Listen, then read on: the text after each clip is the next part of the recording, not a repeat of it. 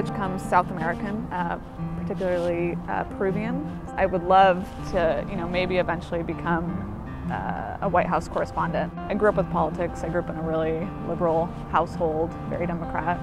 And so that's, I'm the type of person that watches CNN when, Robert Gibbs would come on and give his daily press conferences. So I would love to be able to get to that position one day. This past October, I actually got to meet and shake Barack Obama's hand when he came here for a rally with then Governor-elect Kitzhaber. And so it was just a really random occurrence. I don't know how I got to the front of the stage, but right when he came down right off the stage, I was one of the first people I got to shake hands with. He's not as tall as I thought he was in person, but he's very much skinnier, and he's aged a little bit. And my favorite thing about campus is really just getting to know different students. I mean, coming from such a pretty small, condensed, predominantly Caucasian town, I didn't really get to experience a lot of diversity other than with my South American grandparents and my parents.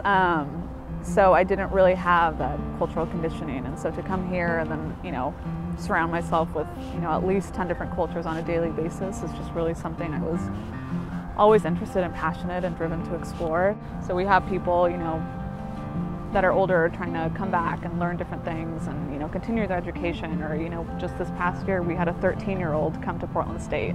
She was like a musical prodigy. So in that sense, we're really a really well-shaped community. And that for me was really what I wanted to connect with, and I fit in the role of a student. My name is Natalie Castros, and I belong at PSU.